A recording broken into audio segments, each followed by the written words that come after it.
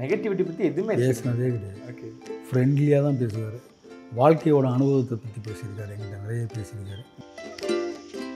So ஒரு நல்ல மனிதரை, ஒரு நல்ல ஹியூமன் பீயிங்கை, ஒரு ஜென்டிலான ஒரு ஸ்டார் ஸ்டேட்டஸில் இருக்க ஒருத்தர் வந்து டவுன் டு எர்த்து ஒரு ரியாலிட்டியோட டச்சில் இருக்கிற ஒரு ஆள் தான் வந்து அஜித் சார்.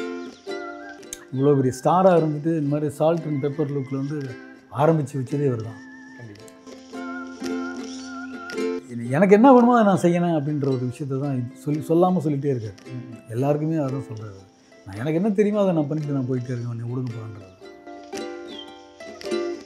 எஸ்பெஷலி இந்த படத்தில் பார்த்தீங்கன்னா அந்த அளவுக்கு டீட்டெயில்டாக அவர் ஒர்க் பண்ணி அந்தளவுக்கு ஒரு ஸ்க்ரீன் பிளேயில் அந்த மாதிரி ஒரு டயலாக்ஸில் நான் பேசியிருக்கேன்.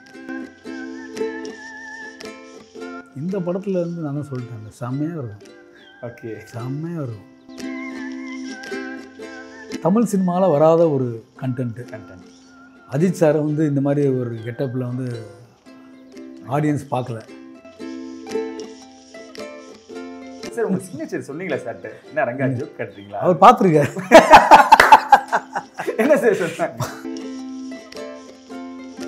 ஆதன் சினிமாக்கள் அனைவருக்கும் ஒரு பெரிய வணக்கம் and welcome to the show. இன்னைக்கு நம்ம கூட ஒரு எனர்ஜெட்டிக்கான ஒரு பர்சன் அப்படின்னு தான் சொல்லணும்.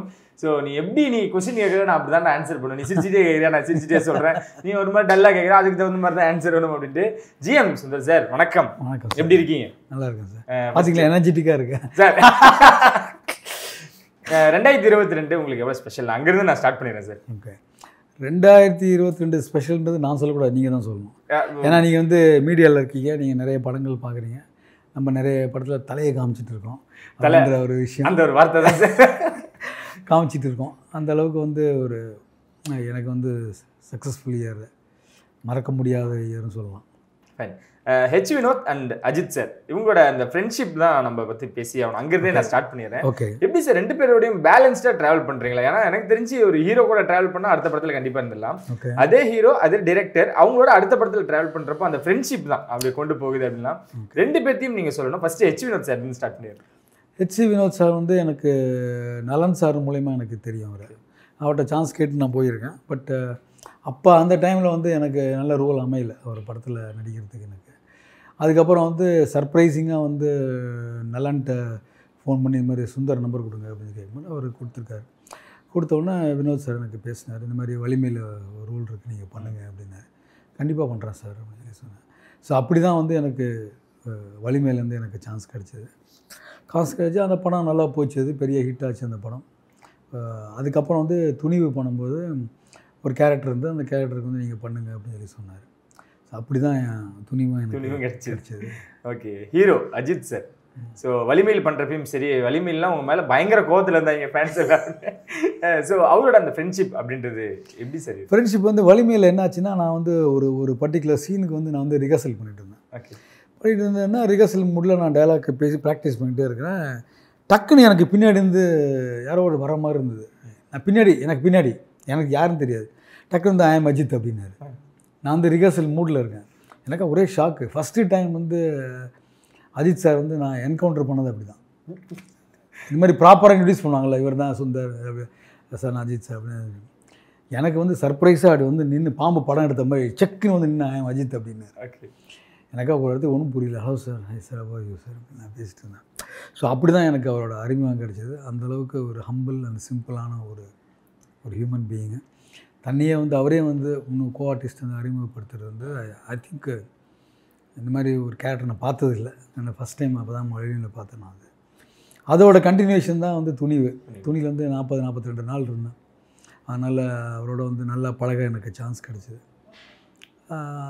அந்த லெவலில் வந்து ஒரு திருப்பி நான் வலிமையில் என்னென்னலாம் எக்ஸ்பீரியன்ஸ் பண்ணனோ அதோட 10 டைம்ஸ் அந்த கேரக்டரோட இன்டென்சிட்டியை நான் பார்த்தேன். அந்த ஹியூமன் பீயிங்கோட ஒரு குட்னஸ்ஸு, அந்த ஒரு ஹியூமனிட்டி அப்ரோச்சு, அந்த வெல்பீயிங்காக நடத்துகிறது எல்லாரையும், அதெல்லாம் வந்து ஐ திங்க் 10 folds 100 foldsல நான் அதை எக்ஸ்பீரியன்ஸ் பண்ணேன். சார் வலிமையிலையும் பண்ணிட்டீங்க, துணிவிலையும் மீட் பண்ணுறப்போ சார் இதுலேயும் நீங்கள் இருக்கீங்களா? அப்படியே அந்த ஃபஸ்ட் டே மீட் அப்னு ஒன்று இருக்குல்ல சார். ஆமாம்.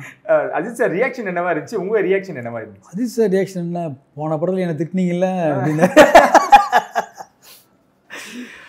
அப்படின்ற ஒரு ஒரு பாயிண்ட் ஒன்று சொன்னார். நானும் சிரிச்சுக்கிட்டு ஆமாம் சார் அப்படின்னு சொல்லி சொன்னேன். ஆனால் இனிமேல் தான் நான் துணிவு படத்தில் நடிக்க ஃபஸ்ட்டே அவர் வந்து ஜாலி ஜோக்காக நான் சொன்ன விஷயம் தான்.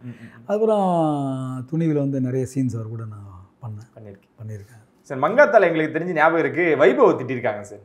அதே போலதான் துணிவுல உங்களையும் லைட்டா எல்லாரும் ஃபேன்ஸ் எல்லாமே வந்து எப்படி எங்க அஜித் சாரை பார்த்து நீங்க அப்படி பேசலாம் பண்ணலாம் அப்படின்ற மாதிரி ஒரு கோவத்திலே இருந்தாங்க. அதை வந்து இதுல பண்ணிட்டீங்களா சார்? துணிவுல ஃபேன்ஸை வந்து நீங்க சாட்டிஸ்ஃபை பண்ணிட்டீங்களா? இல்லை, ஃபேன்ஸை சாட்டிஸ்ஃபை பண்ணணும்னு எனக்கு தெரியாது. நான் அந்த கேரக்டரை நான் போர்ட்ரே பண்ணேன். வலிமையில் வந்து நான் அந்த கேரக்டரை போர்ட்ரே பண்ணியிருந்தீங்க. இதில் என்ன கேரக்டர் பண்ணுறேன்னு நான் உங்களுக்கு சொல்லவே இல்லை. அதுக்குள்ளே நீங்கள் சாட்டிஸ்ஃபை பண்ணிட்டீங்களான்னு என்ன கேட்குறீங்க? அதான் சார், நீங்கள் எல்லாருமே ரிவீல் பண்ணதா தான். இப்போ நான் சோசியல் மீடியாவில் உள்ள வரதுக்கு முன்னாடி ரிவீல் பண்ணிட்டாங்க நீங்கள் தான் பேங்க் மேனேஜர் அப்படின்ற ஒரு விஷயத்தை. ஏன்னா நீங்கள் இதை மட்டும் தான் சொல்லியிருக்கீங்கன்னு நிறைய பேர் பண்ணிட்டு இருக்காங்க. ஸோ இருந்தாலும் ஸ்ட்ரெயிட்டாக நாங்கள் வராமல் இப்படி சுற்றி வளைச்சு நான் மூக்க தொடர்றேன் சார். ஸோ அதான் சார், அந்த படத்தில் பண்ண அந்த திட்டுகள், அந்த ஃபேன்ஸ் எல்லாமே வந்து இதில் பாருப்பா, பார்த்துட்டு நீ பேசுப்பா அப்படின்ற மாதிரியான பதிலடியாக இந்த படம் இருக்குமா சார்? இல்லை, இது வந்து முதல்ல நான் சொன்ன மாதிரி ஒரு பேங்க் மேனேஜர் கேரக்டர். இந்த பேங்க் மேனேஜர் எப்படி பிஹேவ் பண்ணுவாரோ அந்த அளவுக்கு தான் அது பிஹேவியர் பண்ணியிருக்கேன், நான் பண்ணியிருக்கேன் அதில். ஸோ அப்படி தான் நம்ம அதை சொல்ல முடியும். அதுக்கு மேலே வந்து ஒன்று சொல்கிறதுக்கு வந்து எனக்கு வந்து ரைட்ஸ் கிடையாது. கண்டிப்பாக இல்லை சார், சொல்ல முடியாது. எனக்கு தெரியும் சார். இல்லை சார், நான் என்ன எடுத்துக்குவேன்னா, ஓகே வலிமையில் ஃபேன்ஸ் ரியாக்ஷன் வந்து உங்க மேல பாசமா தான் இருந்தோம். ஆனா அந்த சீன்ஸ் வரப்ப மட்டும் ஜிஎம் சுந்தர் சார் அப்படின்ற மாதிரி இருக்கும். ஆனா இதுல வந்து காமனாங்க ஜிஎம் சுந்தர் சார் வேற லெவல்ல பண்ணிட்டீங்களா? இல்லை, அது வந்து நீங்கள் இப்போ நான் பண்ண படங்கள்லாம் நீங்கள் வரிசையாக பார்த்துட்டே வந்தீங்கன்னா ஒவ்வொன்றும் ஒவ்வொரு டிஃப்ரெண்ட்டாக தான் நான் பண்ணியிருக்கேன். அக்செப்ட் பண்ணி அப்படி தான் நான் பண்ணியிருக்கேன். அது மாதிரி துணிவுலையும் எனக்கு வினோத் சார் வந்து டிஃப்ரெண்ட்டாக தான் கொடுத்துருக்காரு.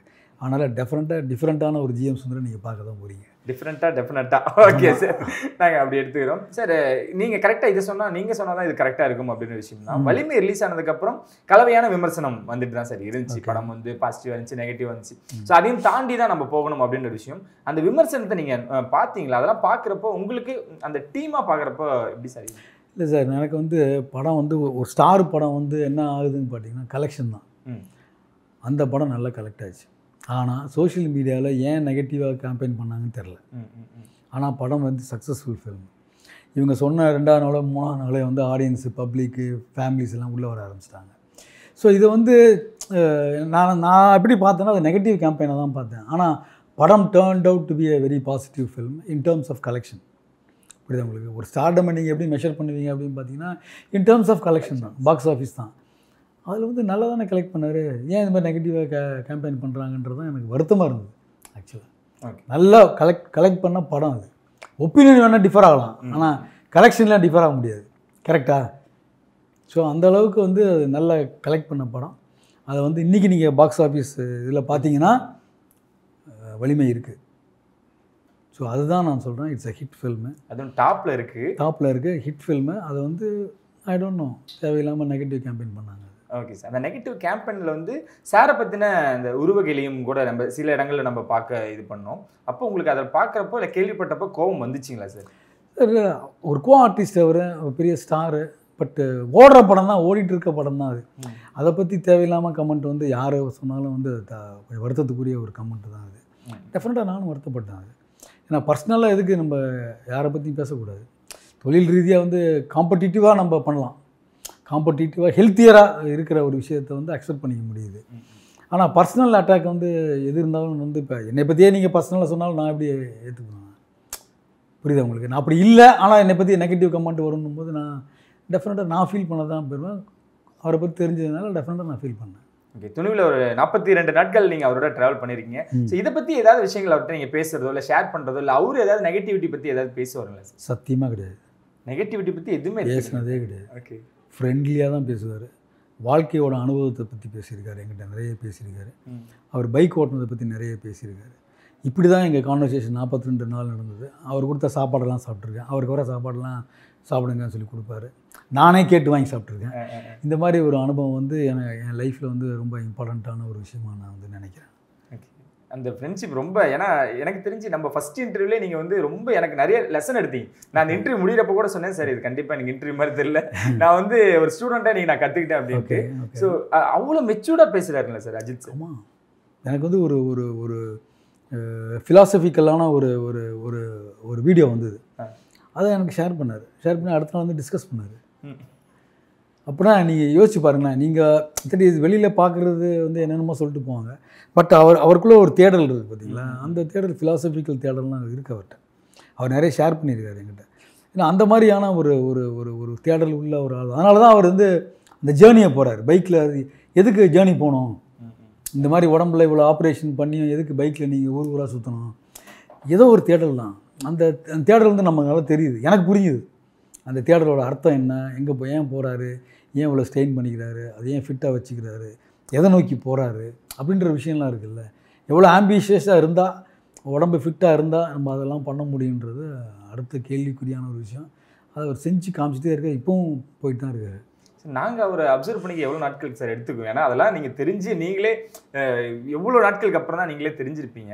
வெளியிருந்து பார்க்குற நாங்கள் அவரை புரிஞ்சுக்கிறதுக்கு எவ்வளோ நாட்கள் எடுத்துக்குவோம் அவரோட தேவை? வெளியிலேருந்து நீங்கள் பார்க்குறீங்கன்னா வந்து உங்களுக்கு நல்ல விஷயங்களும் வரும், தேவையில்லாமல் நெகட்டிவ் கேம்பெயினும் உங்களுக்கு வரும். எல்லாத்தையும் தான் நீங்கள் உள்வாங்குறீங்க.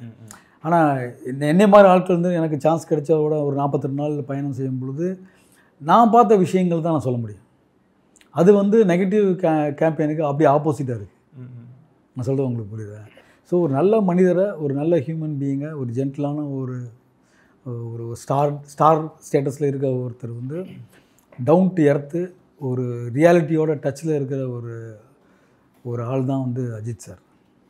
இவ்வளோ பெரிய கலெக்ஷன்ஸ் கொடுக்குறாங்க, அண்ட் தமிழ்நாட்டிலே நம்பர் 1 ஸ்டாராகவும் இருக்கிறாரு.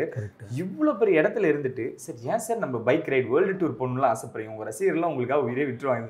அது மட்டும் நீங்கள் பேசியிருக்கீங்களா சார்? அதை பற்றியாவது நீங்கள் பேசியிருக்கீங்களா? இல்லை பேசுகிறதுக்கு ஒன்றும் இல்லை. நான் சொன்னேன் அது ஒரு தேடல்.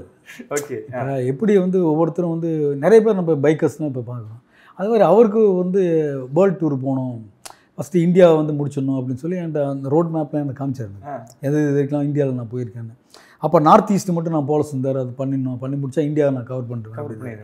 அது மாதிரி ஷூட்டிங் ஜூலையிலே முடிஞ்சோன்னா ஒரு 1 மந்த்து பிரேக் இருந்தது. அதில் லடாக்லாம் போயிட்டு வந்துட்டார். போயிட்டு வந்து அந்த போர்ஷன்ஸ் எல்லாம் கவர் பண்ணிட்டார். அதுக்கப்புறம் பார்த்தீங்கன்னா திருப்பி ஷூட்டிங் முடிச்சுட்டு திருப்பியும் வரும்பொழுது பேங்காக் போனார். அதுக்கு முன்னாடி வந்து யூரோப் போயிட்டு வந்துட்டார். யூரோப்பில் ஒரு போர்ஷன் வந்து பைக்கில் போய் கவர் பண்ணிட்டு வந்துட்டார். ஸோ இப்படியாக வந்து அவர் சான்ஸ் கிடைக்கும் போதெல்லாம் வந்து அந்த வேலையை பர்சீவ் பண்ணுறது இருக்குல்ல. நான் தான் முதலே சொல்லிட்டு அந்த தேடல். ஆனால் வெளியிருந்து பார்க்க நீங்கள் சொன்னீங்க சார் அந்த நெகட்டிவ் கேம்பெயின் பண்ணுறாங்கன்னு. ஷூட்டிங் வந்து துணிவு லேட் ஆனது காரணம், சார் வந்து ஷூட்டிங் போகாமல் இவர் வந்து வேர்ல்டு டூர், அது பைக் ரைடு போகிறாங்க, இதெல்லாம் இதெல்லாம் பொய் சார். இதெல்லாம் பொய். ஷூட்டிங் முடிச்சுட்டு தான் அவர் போனார். ஷூட்டிங் முடிச்சுட்டு போவோம், அடுத்த ஷூட்டிங் ஆரம்பிக்கிறதுக்குள்ளே இதை பண்ணி லடாக்கை போயிட்டு முடிச்சுட்டு வந்தார். திருப்பியும் ஷூட்டிங் வந்தார், திருப்பியும் வந்து பேங்காக் போனார், ஷூட்டிங்கை முடித்தார், வந்தார், திருப்பியும் யூரோப் போய் அந்த வேலையை முடிச்சுட்டு வந்தார். திருப்பியும் 2-3 பேட்ச் ஒர்க் இருந்தது, சாங் சீக்வன்ஸ்லாம் அதுக்கப்புறம் தான் ஷூட் பண்ணது. கரெக்டாக தானே அது நான் இருந்ததுனால பார்த்ததை நான் சொல்கிறேன் உங்களுக்கு.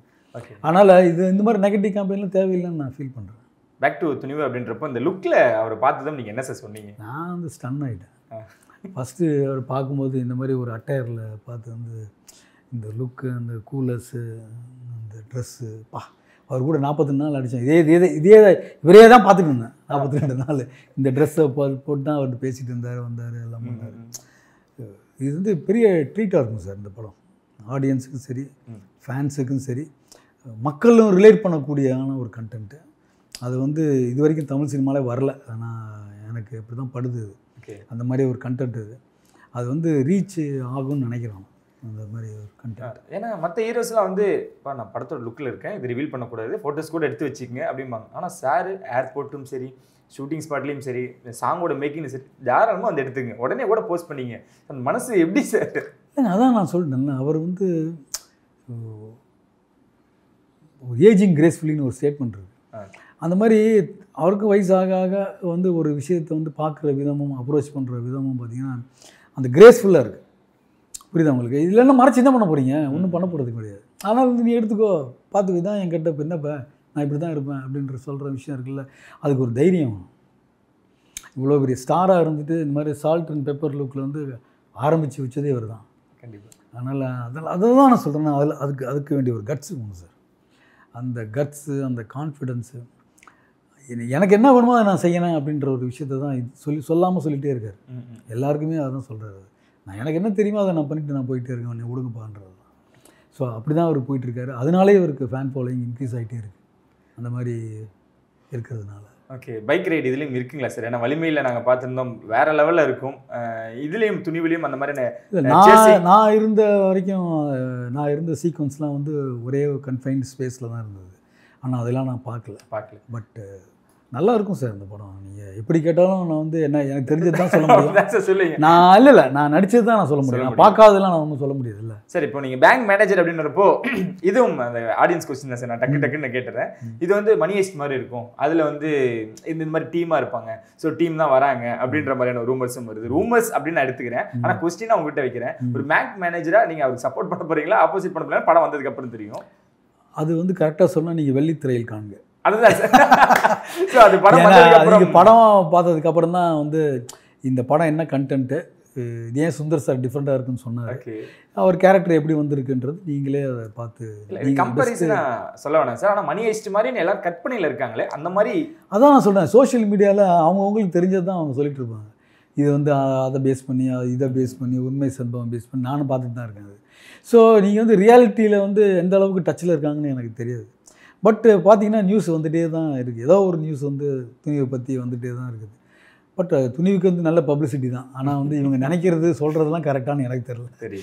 That is social media. கண்டிப்பாக சார். வினோத் சாரோட அந்த ரிசர்ச் இன்னும் அந்த அவரோட ஓட்டங்கள் எப்படி சார் இருக்குது? எங்கேயாவது கொஞ்சம் டல் ஆகிட்டு ஓடுவாங்க. இவர் அந்த ஓட்டம் நீங்கள் பார்த்துக்கிட்டே இருக்கீங்க. டல்லே கிடையாது. எஸ்பெஷலி இந்த படத்தில் பார்த்தீங்கன்னா அந்த அளவுக்கு டீட்டெயில்டாக அவர் ஒர்க் பண்ணி அந்தளவுக்கு ஒரு ஸ்க்ரீன் பிளேயில் அந்த மாதிரி ஒரு டயலாக்ஸில் நான் பேசியிருக்கேன். அந்த அளவுக்கு ஒரு ரிசர்ச் மைண்ட் இருந்ததுனால தான் அந்த மாதிரி டயலாக்ஸ்லாம் எழுத முடியும். அந்த கண்டென்ட்டை உள் வாங்கினா தான் நீங்கள் எழுத முடியும் அந்த மாதிரி. அதனால் சொல்கிறேன், இது வந்து எக்ஸ்ட்ராடினரி ஒர்க்கு. ஒரு ரிசர்ச் மைண்டில் எக்ஸ்ட்ராடினரி ஒர்க்கு. மக்களுக்கு போய் ரீச் பண்ணக்கூடிய ஒரு கண்டென்ட்டு. அதை வந்து எல்லா மக்களும் ரிலேட் பண்ணுவாங்க. அதில் வந்து ஆணித்தரமாக நான் சொல்ல முடியாது. அட் தி சேம் டைம் ஒரு ஸ்டார் படமாகவும் அது இருக்கும். அது மாதிரி டைரக்டர் படமாகவும் இருக்கும். அதனால தான் வந்து வினோத் சார் வந்து ஒரு ஸ்பெஷலான ஒரு டைரக்டர். ஏன்னா ஒரு ஸ்டாரை வச்சு அவர் ஹேண்டில் பண்ணுற விஷயங்கள் இருக்குல்ல, வித் த கண்டென்ட். ஒரு ஸ்டோரி ஃபார்மேட்டு ஸ்டோரி இருக்கும், அதில் ஸ்டார் இருப்பாங்கன்ற ஒரு விஷயம் தான். அதனால தான் நான் சொல்கிறேன் ஸ்பெஷலான ஒரு டைரக்டர் அவர். ஏன்னா ஒரு ஸ்டாரை வச்சு ஹேண்டில் பண்ணும்போது மேபி சில சேஞ்சஸ்லாம் நடக்கலாம். பட் இவருக்கு என்ன ஸ்டோரி லைன் அவர் ஃபீல் பண்ணி ஒரு ஹீரோக்கிட்ட சொல்கிறாரோ அதை தான் அவர் எடுத்து கொடுப்பார். இதில் வந்து சில கேரக்டர்ஸ், நல்ல கேரக்டர்ஸ் வந்து அமையும், அது பண்ணும், அதுதான் எடுப்பார். ஸோ அதனால் நீங்கள் வந்து இப்போ வினோத் சார் கூப்பிட்றாரு, நீங்கள் போய் நடிக்கலாம், தைரியமாக போய் நடிக்கலாம். ஏன்னா அவர் வந்து டேரக்டர்ஸ் டைரக்டர். அப்படின்னா என்னென்னா கதையில் என்ன வேணுமோ அது இருக்கும் அந்த கதையில். நீங்கள் நம்பி போய் நடிக்கலாம் உங்களுக்கு கொடுத்த கேரக்டரில். ஓகே, தேடல்கள் அந்த மாதிரியான விஷயங்கள். இங்கே இருக்க பிஸ்னஸை பற்றி அவர் கண்டுப்பார் சார். எப்படின்னா இங்கே பாருங்கள் எவ்வளோ ப்ரெஷர் இருக்குது நம்மளுக்கும். ஏன்னா அவர் ஸ்டார்டம் அப்படின்றது எல்லாருக்குமே தெரியும். இங்கே இருக்க அந்த பிஸ்னஸ் ப்ரெஷர் அப்படின்றது சார் ஃபீல் பண்ணியிருக்காரா? இல்லை, ஃபீல் பண்ணியிருக்கலாம். பட் எங்கிட்டலாம் அதை பற்றி பேசுனது இல்லை சொல்ல மாட்டேன்ல, எங்கிட்ட அதை பற்றிலாம் பேசுனது கிடையாது. ஷார்ட் பை ஷார்ட் வந்து ரொம்ப டெடிக்கேட்டடாக, அதாவது நான் அவுட் பார்க்குறப்போ 1 மோர் கூட போகலாம். ஸோ அந்த மாதிரி டெடிக்கேட்டடாகவோ ரொம்ப. ஆமாம், அது வந்து அவருக்கு சாட்டிஸ்ஃபேக்ஷன் இல்லாமல் இருந்தால் டெஃபினட்டாக 1 மோர் போவார். ஓகே, அது மாதிரி டேரக்டர் கேட்டாலும் 1 மோர் போவார். ஆமாம், அதெல்லாம் வந்து எந்த இதுவுமே கிடையாது. ஏன்னா ஒர்க்கு நல்லா வரணும், அவ்வளோதான். இது வந்து இந்த சீனில் இந்த டைலாக், இந்த டெலிவரி கரெக்டாக இருக்கணுன்றது தான் எல்லாருமே இதுவுமே. அதுதான் எந்த ஸ்டாராக இருக்கட்டும், எந்த ஆக்டராக இருக்கட்டும், அவங்களோட நோக்கமே அதுதான். இந்த சீன் நல்லா வரணும் அப்படின்ற ஒரு விஷயந்தான். அதை எந்த அளவுக்கு ஒரு ஆக்டர் இன்வால்வ் எடுத்து பண்ணுறாங்கன்றது அதை பொறுத்து அந்த சீன் அமையும். இந்த படத்தில் வந்து நான் தான் சொல்லிட்டேன்ல, செம்மையாக இருக்கும். ஓகே, செம்மையாக இருக்கும். இதில் ஏதாவது மெமரிஸ் இருக்குங்களா சார்? அந்த 42 நாளில் ஷூட்டிங் ஸ்பாட்டில் நடந்த ஏதாவது ஒரு மூமெண்ட் இருக்குது தம்பி, இது வரைக்கும் நான் எங்கேயும் ரிவீல் பண்ணல, உனக்காக நான் பண்ணுறேன், நான் இவ்வளோ தூரம் நீ கேட்டேன் அப்படின்றனால ஏதாவது ஒரு மெமரிஸ்ன்றது நான் தான் எல்லாத்தையும் நான் சொன்னது தான் இங்கேயும் சொல்ல முடியும். ஏன் கேட்டிங்கன்னா 42 நாள் எனக்கு மெமரிஸ் தான். ஏன்னா செகண்ட் படத்தில் நம்ம வந்து ஒரு ஹீரோவோட திருப்பி நடிக்கிறோம். டைரக்டர் வந்து ஸ்டார் டைரக்டர், அவர் படத்துலேயும் நம்ம திருப்பி கொடுத்துருக்காருன்ற ஒரு விஷயந்தான் எனக்கு வந்து ஓவர்வெல்மிங்காக இருந்தது. அது 42 நாள் ஒரு ஸ்டார் கூட நம்ம சுற்றிட்டு இருக்கிறது இருக்குது பார்த்தீங்களா, ஸ்பாட்டில் பேசிகிட்டு இருக்கிறது, ஜோக் அடிக்கிறது, அவர் ஃபிலாசபி பேசுகிறது, வேறு ஏதோ ஒரு விஷயத்தை டிஸ்கஸ் பண்ணுறது, பைக் ரைடு, அது நிறைய பற்றி பேசியிருக்காரு, படத்தை பற்றி நிறைய பற்றி பேசியிருக்காரு. ஸோ இதெல்லாம் வந்து எல்லாமே ஒரு அனுபவம் தான். இதை வந்து நம்ம இதான் சூப்பர் அதான் சூப்பர் இல்லைன்னா சொல்ல முடியாது. பட் எனக்கு வந்து எல்லா மெமரிஸுமே வந்து என் மைண்டில் அப்படியே இருக்குது. ஏன்னா ஆமாம், வாழ்க்கையில் நான் மறக்க முடியாது. அந்த மாதிரி ஒரு 42 நாள் ஒரு ஸ்டார் கூட ஸ்பெண்ட் பண்ணுறது இட்ஸ் அமேசிங் எக்ஸ்பீரியன்ஸ். எல்லாமே ஷேர் பண்ணேன். ஃபேமிலி டைம் ஸ்பெண்ட் பண்ண சொல்லியிருக்காரா சார்? அவர் ஸ்பெண்ட் பண்ணுறாரா சார்? சத்தியமாக ஸ்பெண்ட் பண்ணுறாரு. நீங்கள் ஃபோட்டோஸ்லாம் நீங்கள் பாருங்களேன். இப்போ ஷூட்டிங் முடிச்சுட்டு வந்தாரா நெக்ஸ்ட்டு ஃபேமிலியை போய் பார்த்துட்டு தான் வராரு. அது ஃபேமிலியோடு இருக்கிற ஃபோட்டோஸ்லாம் உங்களுக்கு வந்துட்டு தான் இருக்குது. நான் ஃபாலோ பண்ணிட்டு தான் இருக்கேன். அந்த மாதிரி அவர் பேங்காக் போயிட்டு இருந்தாலும் திரும்பி ஃபேமிலியோடு தான் ஸ்பெண்ட் பண்ணுறாரு. வேற எங்கேயும் போய் உட்காரதுலாம் எல்லாம் ஒன்றும் கிடையாது. முட்டா ஃபேமிலி தான். அதை வந்து அவர் ஒரு இதாக வச்சுருக்காரு. அது வந்து பெரிய விஷயங்க. அது பேலன்ஸ் பண்ணுறதுன்றது விஷயங்கள் இருக்குல்ல. Work space, personal space plus family space, இது மூணுத்தையும் அழகாக அவர் வந்து ஹேண்டில் பண்ணுற விஷயம் நான் சோஷியல் மீடியாவிலேருந்தும் பார்த்துருக்கேன், பர்சனலாகவும் பேசி நான் கேட்டிருக்கேன் அவர். அதனால் அவர் வந்து ஒரு ஃபேமிலி மேன் தான் அவர். ஆனால் சார் எங்கேயுமே நாங்கள் சோஷியல் மீடியாவில் இல்லை, அவர் சோஷியல் மீடியாவே இல்லை சார். ஸோ அன்வான்டாக அந்த ஃபோன்ஸாக இருக்கட்டும், அந்த ஷூட்டிங் ஸ்பாட்லேயே இருக்கட்டும், மனிதர்களுக்கு முக்கியத்துவம் கொடுக்குறவரால் இல்லை டெக்னிக்கலாக அந்த மாதிரியான விஷயங்களுக்கு முக்கியம்? மனிதர்களுக்கு தான் முக்கியம் கொடுக்குறது. மனிதர்களுக்கு தான் அந்த மாதிரியான விஷயங்கள் இது எடுத்து அதில் வந்து யாரும் குறைய சொல்ல முடியாது. பக்கா ஜென்டில்மேன். ஓகே. அண்ட் ஓவராலாக துணிவு ஒரு வார்த்தையில் டிஸ்கிரைப் பண்ணோன்னா என்ன வார்த்தையை வச்சு நீங்கள் டிஸ்கிரைப் பண்ணுவீங்க? தமிழ் சினிமாவில் வராத ஒரு கண்டென்ட். அஜித் சாரை வந்து இந்த மாதிரி ஒரு கெட்டப்பில் வந்து ஆடியன்ஸ் பார்க்கல, அது ஒன்று. வினோத் சாரோட ரிசர்ச்சு, இந்த படம் வந்து ப்ராக்டிக்கலாக போய் ரீச் ஆகக்கூடிய ஒரு கண்டென்ட்டு. இதுதான் இந்த படத்தோட வெற்றியை நிர்ணயிக்கும். அது அந்த டவுட்டுமே இல்லை எனக்கு. அதான் சார் உங்கள் மைண்ட் செட். வாடா ஆஃப்டர் ரிலீஸ்க்கு அப்புறம் நீ வாடா ஏரியாவுக்கு வாடா அப்படின்ற மாதிரி. அஜித் சார் ஒரு வேர்டில்? Energy display. Okay sir. Vinod sir? Dedicated. மஞ்சு மேம்? நான் அவங்களோட ஆக்ட் பண்ணல. ஆமாம், அவங்களோட சீன் இல்லை எனக்கு. Okay sir. சாங்ஸ்லேயே நாங்கள் உங்கள் பார்க்கல, இருந்தாலும் ஜிப்ரா ஃபேண்டாஸ்டிக். ஓகே. யுவன் 3 சாங்கும் வலிமையில் பண்ணார். சூப்பர். Okay sir. அதான் சார் உங்கள் மைண்ட் செட். நான் மறுபடியும் நான் அதை அப்சர்வ் பண்ணிட்டேன் சார். நீ முடிஞ்சிட்டு வாடா ஏரியாவுக்கு வாடான்ற மாதிரி தான் இருக்குது. அப்படிலாம் ஒன்றும் இல்லை. நம்ம வந்து ஒரு எக்ஸ்பெக்டட் ஃபில்மை வந்து நம்ம மிஸ்லீட் பண்ணக்கூடாது. கண்டிப்பாக சார். நான் வந்து அதை பண்ணக்கூடாது. ஸோ உண்மை சம்பவமாக இருந்தாலும், ஒரு உண்மையை நான் சொன்னாலும், அதை வந்து இன்டர்பிரிட்டேஷனில் வந்து ராங்காக இன்டர்பிரிட்டேஷன் போகக்கூடாது. அதுக்காக என்னால் என்ன சொல்ல முடியுமோ அதான் நான் சொல்லியிருக்கேன். ஆனால் இந்த படத்தோட வெற்றியை வந்து நான் ஆணித்தனமாக அடித்து என்னால் சொல்ல முடியும். தமிழ் சினிமாலே ஒரு வராத ஒரு கண்டென்ட்டு, டிஃப்ரெண்ட்டான ஒரு கண்டென்ட்டு. அஜித் சார் வந்து நீங்கள் வேறு கெட்டப்பில் நீங்கள் பார்க்க தான் போகிறீங்க. அண்டு மக்கள் ரிலேட் பண்ணக்கூடிய ஒரு கண்டென்ட்டு. அதனால் ஷுவர் ஷாட் நான் நினைக்கிறேன். பொங்கலுக்கு வந்து this film is sure shot. First show நான் போகிறேன். Super sir. சார் உங்கள் சிக்னேச்சர் சொன்னீங்களா சார்? என்ன ரங்கா ஜோக் கட்டுறீங்களா? அவர் பார்த்துருக்காரு. என்ன சார் சொன்னாங்க? பார்த்த சுந்தர் சார் அப்படின்னு சொன்னார் அவர். இல்லை அவர் முன்னாடி அவர் பார்த்தேன் சுந்தர் அப்படின்னு சொல்லி சிரிச்சார் அவர். Okay sir. சார் ஃபைனலாக ஒரே ஒரு கொஸ்டின் அனுப்பிச்சேன் சார். இப்போ தமிழ்நாட்டில் அதுதான் சார் போயிட்டு இருக்கு. எல்லாருமே வந்து இந்த கிளாஷை பற்றி தான் பேசிட்டு இருக்காங்க. நீங்கள் இந்த கிளாஷை எப்படி பார்க்குறீங்க? ஏன்னா 2 பெரிய ஹீரோஸ் மோதுறாங்க. ஸோ அந்த கிளாஷை நீங்கள் எப்படி பார்க்குறீங்க? சார் அது நான் ஹெல்த்தியாகவும் காம்படிட்டிவாகவும் தான் பார்க்குறேன். ஏன் அப்படின்னு கேட்டிங்கன்னா அதுக்கு ரீசன் நான் சொல்கிறேன். கோவிட் டைமில் யாருமே தேட்டருக்கு போனவே இல்லை. ஸோ 2 வருஷமாக யாருமே தேட்டருக்கு போவாங்க வந்து திருப்பி தேட்டருக்கு வந்தோம்னா அவங்க பார்த்த படங்கள் KGF, RRR, Ponniyin Selvan, Vikram, Kamal sir படம் விக்ரம், இப்போ லவ் டுடே, இப்படி வரிசையாக சொல்லிட்டே போனோம். எல்லா படமுமே மக்கள் போய் பார்த்து கோலாகலமாக கொண்டாடிட்டு தான் இருக்காங்க அந்த மாதிரி படம். ஆனால் என்ன டிஃப்ரென்ஸ்னால் இந்த டைமில் 2 டைட்டன்ஸ் மோதுறது இருக்குது பார்த்தீங்களா, அது வந்து மோர் ஹெல்த்தியர் நான் நினைக்கிறேன். இந்த காம்படிட்டிவ் ஸ்பிரிட் ஹெல்த்தியாக தான் இருக்குது, ஹெல்த்தியாக தான் இருக்கணும். இது ஹெல்த்தியாக இருக்கனால அடுத்த லெவலுக்கு போகும் தான் நான் நினைக்கிறேன். மக்கள் தேட்டருக்கு திருப்பியும் வரத்துக்கான ஒரு காம்படிட்டிவான ஒரு அட்மாஸ்பியர் தான் இது கிரியேட் பண்ணுதுன்றது தான் என்னோடய பர்சனல் அண்டர்ஸ்டாண்டிங். Super sir. ஆனால் ஃபைனலாக அந்த நம்பர் 1ன்றதை வச்சு எல்லாருமே டேக்லைனை போட்டுகிட்டே இருக்காங்க. நம்பர் 2 இப்போ தேவைங்களே சார் தமிழ் சினிமாவுக்கு? சார் நான் வந்து எப்படி பார்க்குறேன் அப்படின்னு கேட்டிங்கன்னா அது வந்து ஆக்டராக தான் நான் பார்க்குறேன். எல்லாருமே ஒரு ஆக்டர் தான். ஆக்டர்னு வந்துட்டு ஆக்டர் தான். அவர் வந்து ஒரு விஷயத்தை போர்ட்ரே பண்ணுறாரு, நான் ஒரு விஷயத்தை போடுறேன், இன்னொருத்தர் வேறு ஒரு விஷயத்தை போர்ட்ரே பண்ணுறாங்க. ஸோ ஆக்டர் தான். ஆனால் ஆக்டருக்கு சில எட்ஜஸ் உண்டு. எட்ஜஸ் உண்டுன்னா சில பாடி லாங்குவேஜ் சில எட்ஜஸ் உண்டு. ரஜினி சாருக்கு ஒரு பாடி லாங்குவேஜ் இருக்குது. அது மாதிரி அஜித் சாருக்கு ஒரு பாடி லாங்குவேஜ் இருக்குது, விஜய் சாருக்கு ஒரு பாடி லாங்குவேஜ் இருக்குது. இது எந்த அளவுக்கு ரசிகர்கள் வந்து உள் வாங்குறாங்க பிடிக்கிறாங்கன்றத பொறுத்து தான் வந்து அந்த ரசிகர்கள் கூட்டமும் அந்த ஃபேன் ஃபாலோயிங்குமே வருது. அதனால் என்னால் வந்து நம்பர் 1, நம்பர் 2, நம்பர் 3லாம் சொல்ல முடியல. Equally both are stars. Super. Ajith sir fans பற்றி என்ன சார் பண்ணுறீங்க? உங்களுக்கு பயங்கரமாக கொண்டாடிக்கிட்டும் இருக்காங்க. இன்ன வரைக்கும் துணிவில் வேறு இருக்கீங்கன்னொன்னே பட்டாசு தான் வெடி தான். இல்லைங்க இதான் சொன்னேன்னே, ஃபேன்ஸ் வந்து ஒரு 5 விரலும் ஒரே மாதிரி இருக்கிறதில்ல. அந்த மாதிரி ஒவ்வொரு ஸ்டாருக்குமே ஃபேன் ஃபாலோயிங் வந்து டிஃப்ரெண்ட்டாக இருக்கும். உங்களுக்கு புரியுதா உங்களுக்கு? அதனால் நான் கேள்விப்பட்ட வரைக்கும் நான் வலிமையில் ஃபஸ்ட் டே போனதுக்கும் நான் பார்த்தது எக்ஸ்பீரியன்ஸ் பண்ண வந்து வெறித்தனமாக இருந்தது. ஓகே, அவங்களோட செலிப்ரேஷன் துணிவுக்கு எப்படி இருக்கும் சார்? அதெல்லாம் நான் சொல்ல தேவையில்லை. 5 நாள் கொண்டாட்டம் எங்கே வருவீங்க அப்படின்னு சொல்லிடுங்க. இந்த வருஷமும் வந்து போனி கபூர் சாரோட கார் அபிஷேகம் இருக்கு.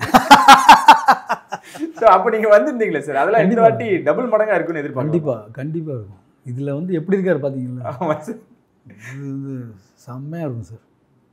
இதே ஜோஷோட எப்படி எப்போ நம்ம சந்திக்கிறோம் சார். வாங்க ப்ளீஸ். கண்டிப்பாக ஃபர்ஸ்ட் டே ஃபர்ஸ்ட் ஷோ நான் உங்களை மீட் பண்ணுறேன், நீங்களே என்னை மீட் பண்ணுங்கள். கண்டிப்பாக சார். நம்ம 2 பேரும் ஐயோ எப்படி சொல்றது, அரக்கரை மீட் பண்ண போறோம். அரக்கரையும் நம்ம மீட் பண்ணுவோம். Thank you sir. துணிவு படத்துக்கு போகிறோம்.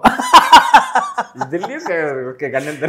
ஓகே சார், துணிவு படத்துக்கு போகிறோம், என்ஜாய் பண்ணுறோம். ஓகேங்களா சார்? Thank you sir. அண்ட் உங்களை கொண்டாடிட்டு இருக்க அஜித் சார் ஃபேன்ஸுக்கு நீங்கள் என்ன சொல்ல விரும்புறீங்க? அஜித் சார் ஃபேன்ஸுக்கு நான் ஒன்றும் புதுசாக சொல்கிறதுக்கு ஒன்றுமே கிடையாது. ஏன்னா அவரை பார்த்தாலே போதும், கூட்டங்கள் வந்து போயிட்டே இருக்கும். வந்து ஒரு புயல் மாதிரி வருவாங்க, புயல் மாதிரி போவாங்க அப்படின்ற விஷயங்கள்லாம் நானும் பார்த்துருக்கேன், கேள்வியும் பட்டிருக்கேன். இது வந்து பொங்கலுக்கு வந்து ஒரு பெரிய ஆடியன்ஸுக்கு ஆர் அஜித் சார் ஃபேன்ஸுக்கு பெரிய ஃபீஸ்ட்டாக இருக்கும். இந்த ஃபீஸ்ட்டை நீங்கள் ஒரு புயலை பார்க்கலாம். புயலோடு வாங்க, புயலாக போங்க. கண்டிப்பாக அந்த அளவுக்கு இந்த படம் இருக்கும். நன்றி, வணக்கம். Thank you sir. Thank you so much. என்ன சொல்லுவாங்க சார், இந்த மாதிரி விடைபெறுது நான் முன்மொழி கடப்பட்டி.